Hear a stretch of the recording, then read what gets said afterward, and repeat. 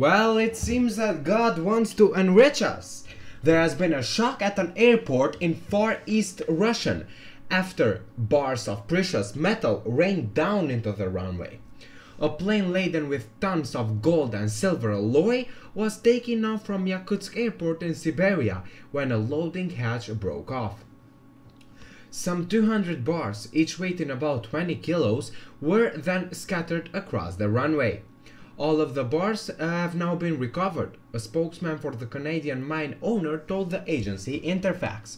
Police have launched an investigation into the cause of the accident. Thanks for watching, guys.